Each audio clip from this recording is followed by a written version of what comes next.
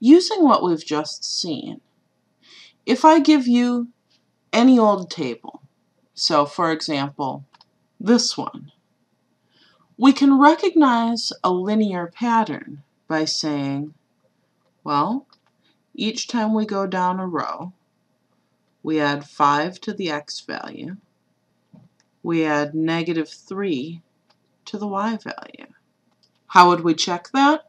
Well, we'd just take each y and subtract it from the next one.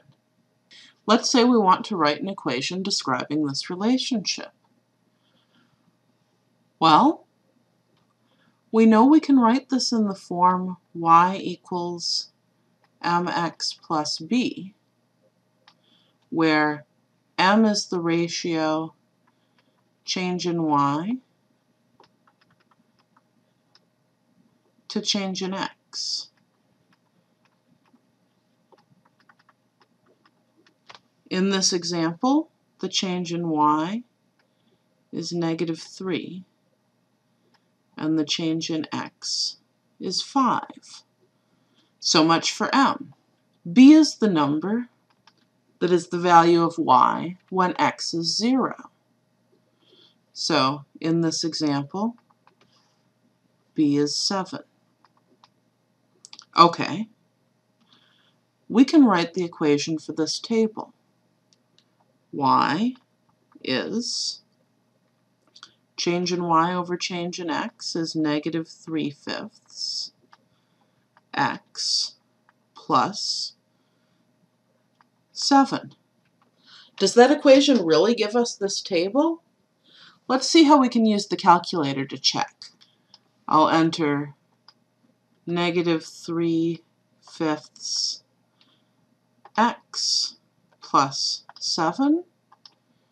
I look at my table. X is 0, y is 7. X is 5, y is 4.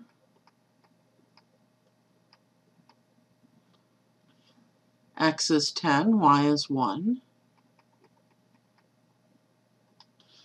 X is 15, y is -2. X is 20, y is -5. X is 25, y is -8. That really does work.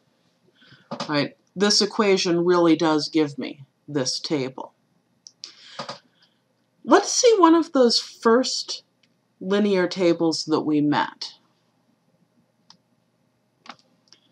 This is the story from the previous video in which a company was shipping goods by truck. And we could easily come up with a table relating their costs. How can we come up with an equation? Remember we said that the number m is the ratio, well, here our dependent variable is c, so change in c, and our independent variable is g.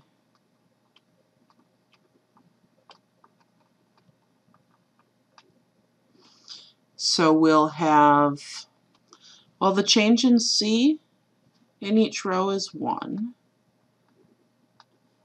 The change in g is 3. Okay, that was easy. What about the number b?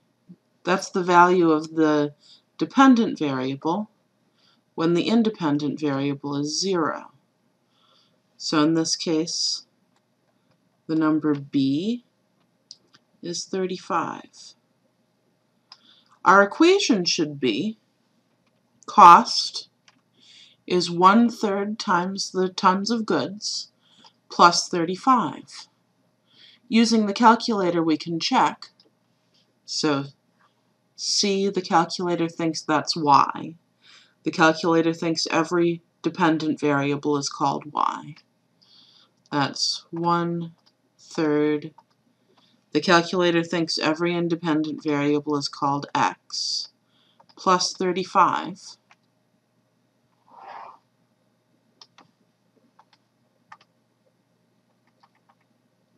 And here we see x is 0, y is 35, x is 3, y is 36, X is 6, Y is 37, X is 9, Y is 38, the same values that we saw in our table. So that really did work. What's the advantage of having the equation? Well, now I can ask the question, how much will it cost to ship 297 tons of goods? And the answer is 1/3 times 297 plus 35. And we see it'll cost $134,000. We would not have wanted to figure that out by extending this table all the way down to 134,000.